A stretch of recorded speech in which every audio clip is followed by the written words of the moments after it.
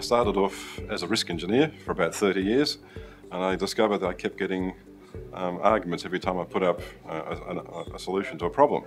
But when I discovered if you had the lawyers standing next to you, there were no further discussions. I then decided, well, I'll work out what the lawyers want and do it that way, and that requires due diligence.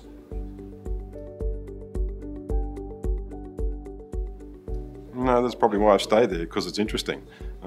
Due diligence and making sure that the society and the courts agree with that what you're doing makes sense, and aligning the laws of man with the laws of nature is what engineers have to do. And it's probably one of the most interesting areas that I think people could get involved in.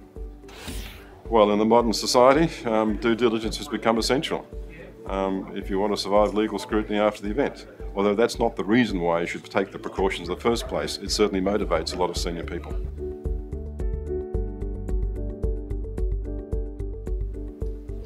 The Donahue versus Stevenson case, 1932 as I recall, was the first time which the English common law courts and therefore the Australian common law courts recognised negligence and due diligence as a defence against negligence as central to the way in which we conduct business in our civilisation.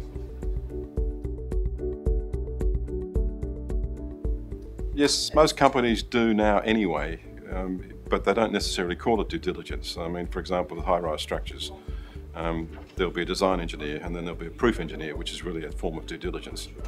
Not all firms take due diligence into account the way in which you would expect.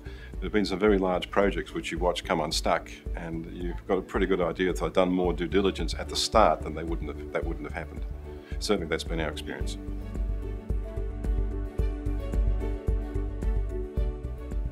Well, one of the interesting things that happened is that the model work health and safety legislation, which is commenced in all jurisdictions except Western Australia and Victoria, this requires officers of organisations to positively demonstrate due diligence with regards to safety. But there have been no test cases. It'll be interesting when a test case does arise, because the penalties under it are criminal in nature, and it's up to 5 years and $600,000 for recklessness, meaning knew or made or let it happen. So the first test case we have, there will be a sudden change in the way in which our corporations and our directors do their business in Australia.